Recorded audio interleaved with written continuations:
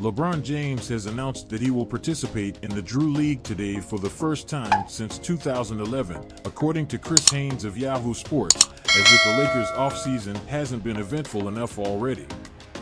James will aim to impress basketball fans with another stellar effort.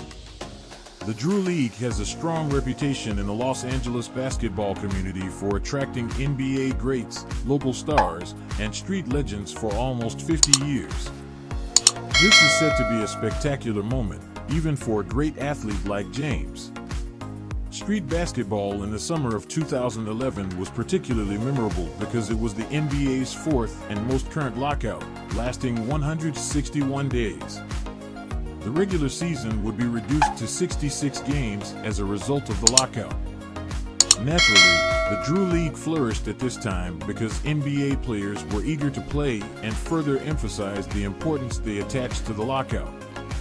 In 2011, James made his debut and put on a show for the crowd with 33 points, 7 rebounds, and 10 assists.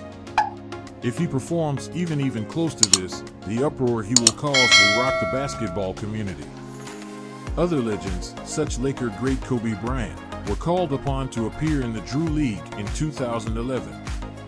James Harden had the game's highest scoring total with 47 points when Bryant went on to score 44 points and make the game-winning three-pointer. The number of minutes James will play is yet unknown, but the possibilities are favorable for the spectators who come to watch him in person.